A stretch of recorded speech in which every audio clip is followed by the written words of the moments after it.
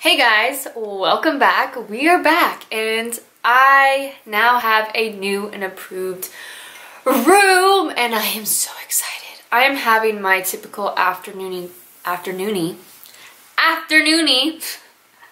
typical afternoon coffee that just brings it on in on Sundays, because Sundays literally are my craziest days of the week. They're definitely not relaxing.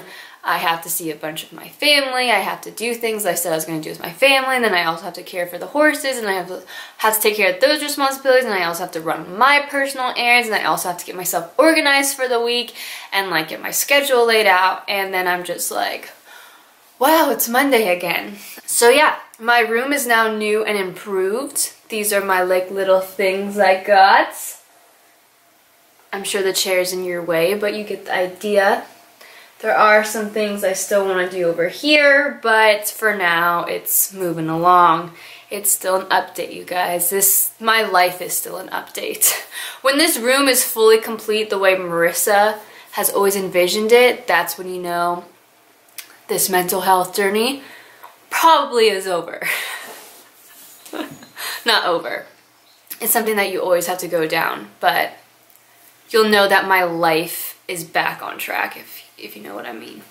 And as I'm sitting here having my afternoony, I'm gonna stick with it, my afternoony Sunday coffee, I just want to chit chat with you guys a little bit because that's what I do best, I think. I just know how to sit down in front of this thing and pour my little heart out with something that's on my mind. So that's what it is today. Okay. As I checked my phone right now, I just got 2 new subscribers.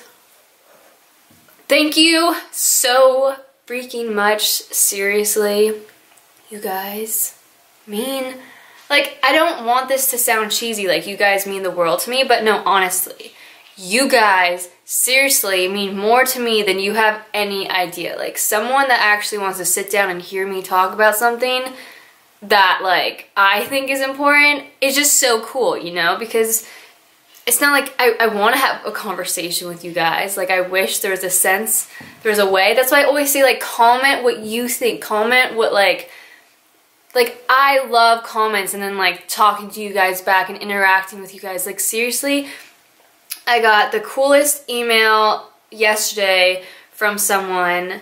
It's a really long email. Like, the fact that someone took the time to do this, seriously, thank you. And it's literally probably, I would say this is a good chapter of a book. Like, that's how much effort was into this, and I just have to thank you. Like, if I'm even worth that amount of time for you to sit down and write that much to me, like, thank you. You guys have no idea.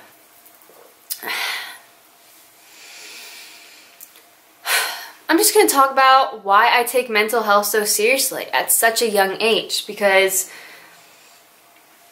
you know, there's not even a lot of adults that talk about mental health with me, nor has it ever been a topic that anyone brought to my attention. And, you know, I can't help but realize that I had a lot of influence on people when it came to fitness. I had a lot of input and advice to so many souls, and when I would be messaging with people about their weight and their goals, or when I'd be training someone, I could just tell there was more there that was, like, hurting them. And that's just the empath side of me. Like, I could just look at a picture of someone and basically know a lot of what's going on in their life. Or I could just talk to someone and just kind of get a feel with what's going on in their life. And I always have sensed that, yes, I could help them with their body, but I always felt like I could help them with more, and I could truly, genuinely be a friend. But it's such a weird topic to get into with people, and, like, basically all they ever really wanted was for me to help them when it came to, like, their diet and their workouts, which, don't get me wrong, is not wrong, but I also wanted people to come to me for just genuine comfort and genuine advice. And I don't know, I've always had just a different feeling with what I'm supposed to be doing with it. So once I realized the impact I had with fitness, I realized that if I truly just gave it a shot with putting out myself with mental health and like really talking about how important mental health is to me and how like serious I take it in this lifetime, if any of those girls that looked at my body and looked up to me in a sense, but also were awakened to mental health, like I feel like then my job is done. Like, don't get me wrong, when I can help these girls with their bodies, which I have done so many transformations on girls, and they're always so astonishing the way they feel and how great they feel, and I just knew if I was able to give them some of my mental health, then like they would just be a whole new person and like literally transform, like all around a new person. And I'm only saying that because I have transformed my body and I've transformed this place that I call my brain that drove me absolutely nuts. And I knew there was something else I wanted to add to my fitness career. I knew there was like a sprinkle of something, but I could never figure it out. And then as I was like in these terrible times of my life, like as I was just in this really dark place, I would be on Instagram on my phone in my dark room, like boo-hooing and like looking at everyone's pictures and being like, none of these people know what I'm going through right now. Like, and then I would look at my profile and just see this beautiful, happy, in shape girl and just be like, this isn't me. Like, if any of these people care about me, if any of these people follow me, then like, how don't they know this side? And like, how don't I know that side of them? And like, why are we now trying to put on this internet world of who we are in the world when that's really not who we are? That's just like the layer, that's like our Tinder of life, basically. Like job interviews, future boyfriends and girlfriends, their ex-girlfriends and ex-boyfriends and their friends, and your boyfriend and girlfriend's new friends. It's like everyone's like frickin' Tinder. It's like right there for the world to judge you off of. And as I realized like how scary like and ungenuine friendships and people are, I was like, no, like if these people want to know me, like then they need to see this too, and maybe that will open up some other people's eyes to stop putting on like the fake smile and like, I don't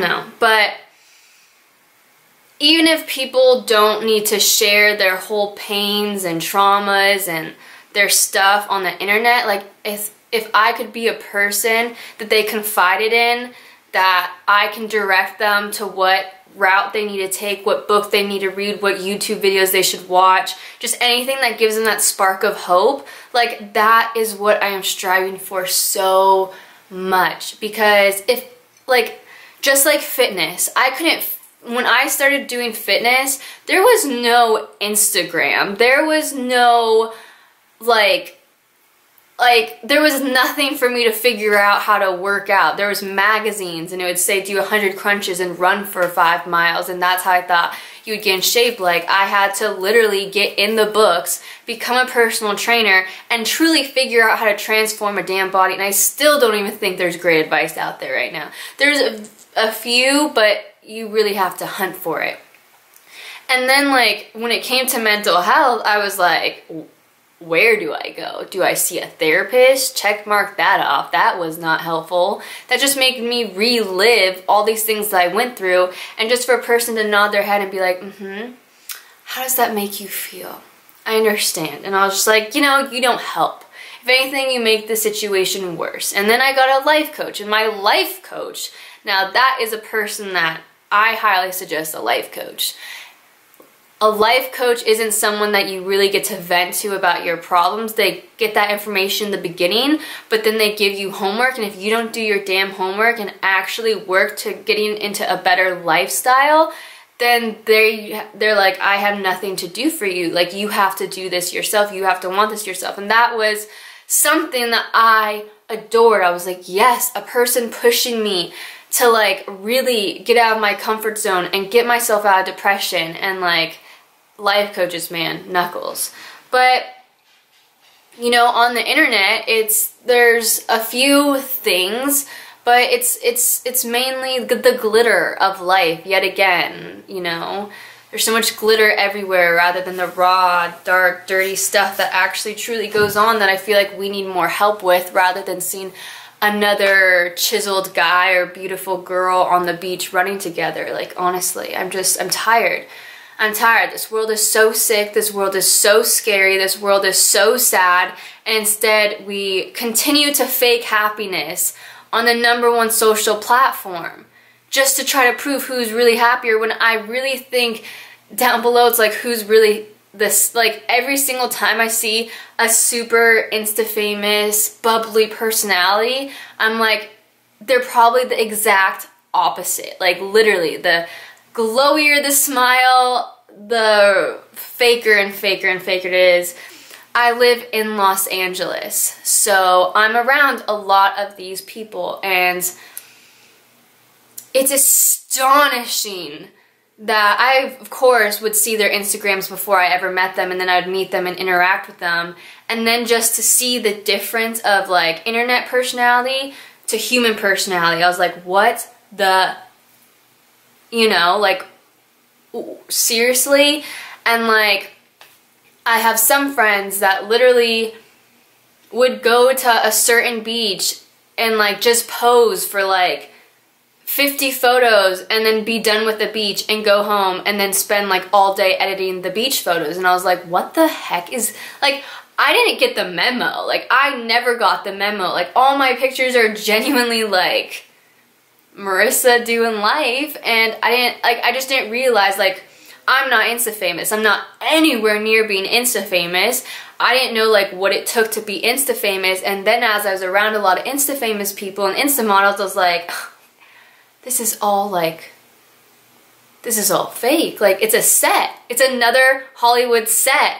Like, it looks like a house, but then just take a few steps back, and it's really just a perfect looking room, and there's nothing else there. And that's, you know, that's what I'm coming to conclusion with. And it's sad. It's so sad. And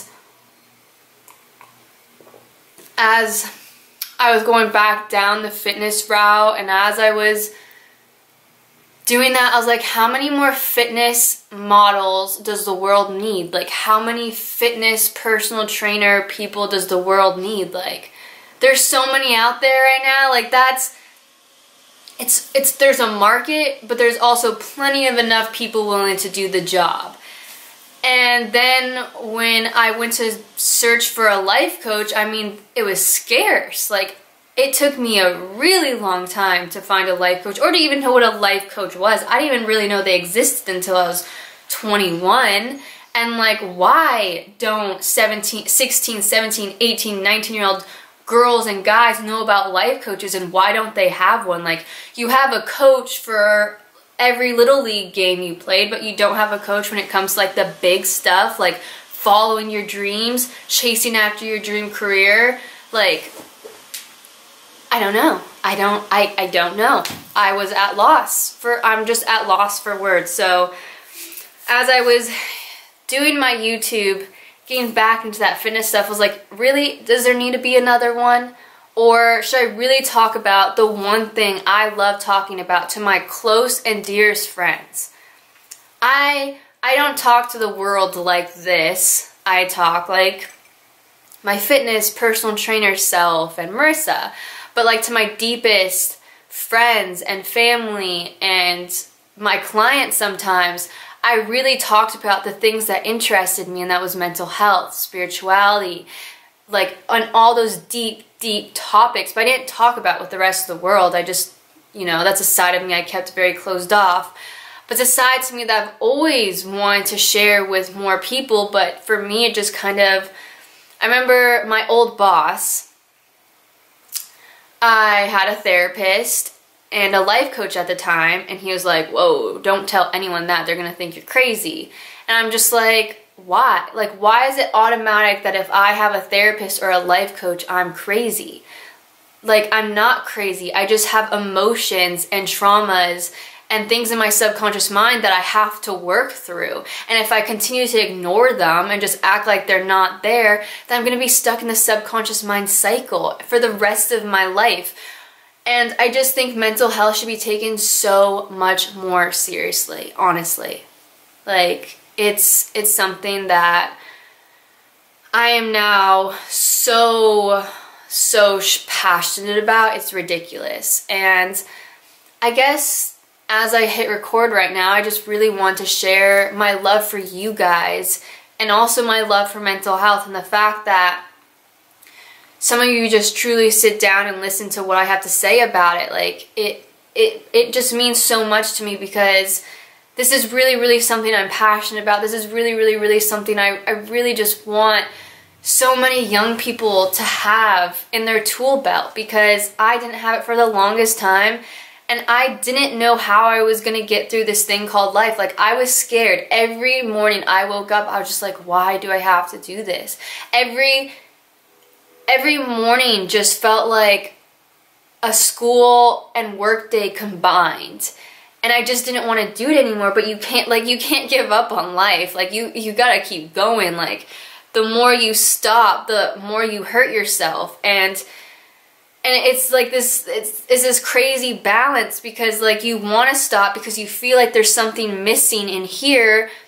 But then when you do stop, you go so far back in life. But then the people that keep going forward, they're going forward, but they're missing like all of what's missing. And then by the time they get all the way up here, they're like, oh crap. And then something, you know, happened with their subconscious mind, and they can subconsciously attack everything they just built. And like, I saw that cycle happen to me. Like, from 18 to 21, I was like, what's going on? Like, I'll get so far, and then I'll be like, oh, this feels too good, and then I'll like run back. And I was like, what are you doing? Like, this is great. Like, my higher self would be like, what the hell, dude? Like, this was great. But then my old young Marissa, little girl Marissa, subconscious mind Marissa would be like, no, it's too good. It's too good to be true, and I'd run on back. And I was just like in this constant teeter-totter relationship with just myself. And I was like, this isn't normal. Like, there has to be a breakthrough. Like, there has to be a breakthrough through this. And that's just really what got me questioning, like, why certain things were happening to me in my life on a cycle. It's almost as if, like, once a certain season was coming around, I could start giggling knowing what was going to happen, because it just always happens. And obviously that's when I started getting into spirituality and mental health and reading all these books. And mental health and spirituality really do truly go hand in hand. Like, it's crazy. Just as much as I want to help people with their bodies, and how much I have already helped people with their bodies, I truly want to help more so with people's mental health.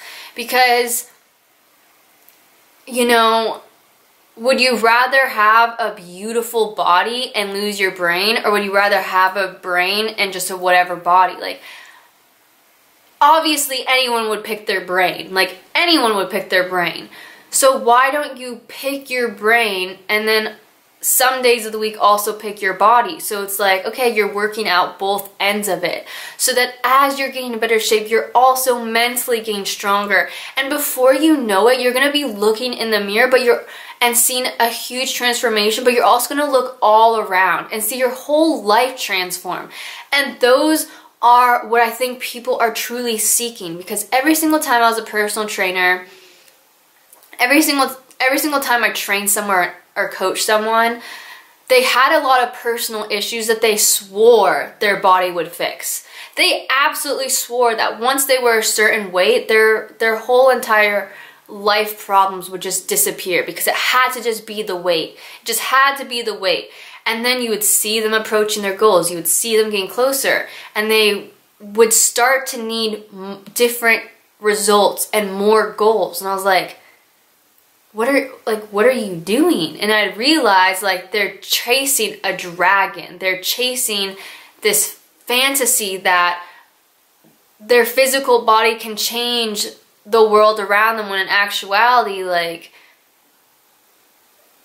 it's just a vessel. Like, it's literally a vessel. Your body should be not the least of your worries, but just not so crazy about it. or where you're the opposite and don't even care about it at all. Like, there's just two crazy ends to it. There's the people that really don't care about their bodies whatsoever, and I would guarantee they have some mental health issues just due to that, because when your mental health is good, you want to eat healthy, you want to work out, because your brain understands that that's what you have to do, and like your brain is just so healthy, like you don't even question if you want to work out or not. So there's that side where people just don't even work out at all, and I would still argue that there's some mental health issues there. And then there's the extreme where they're constantly chasing more and more and more, and there's definitely mental health issues there. And then there's, I mean, there are some in the middle. I would love to meet one, but that's like where I'm like holding myself right now. And I just really want to help teach younger girls, younger men, older men, my age girls, my age men, whoever wants to hear me out.